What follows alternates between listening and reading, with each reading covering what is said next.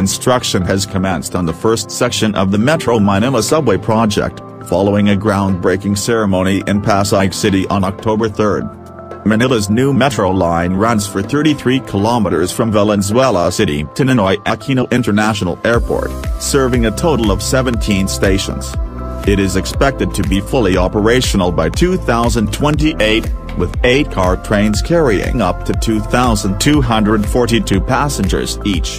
Work has started on Contract Package 104, CP104.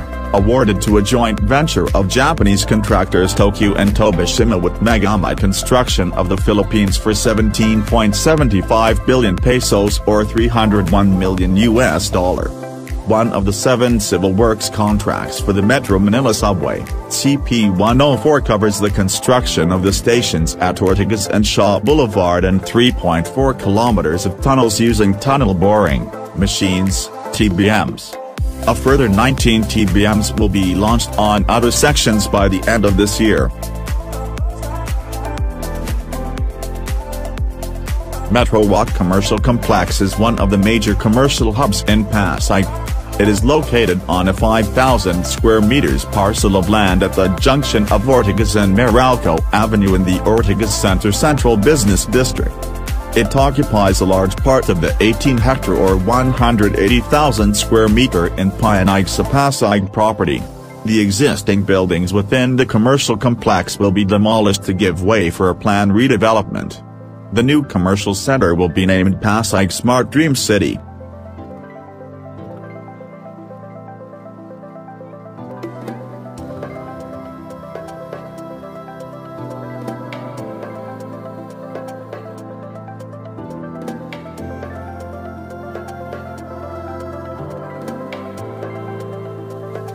This project is the last urban complex development site of the 3 central areas of Manila and the Philippines to be built in the LCS Group-owned BLEMP site.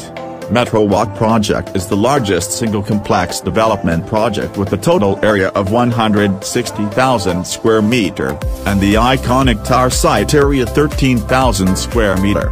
Building area, 173,410 square meter will be constructed first. In the future, Area A, total area of 50,202 square meter. Project area, 847,340 square meter will be carried out as the first project.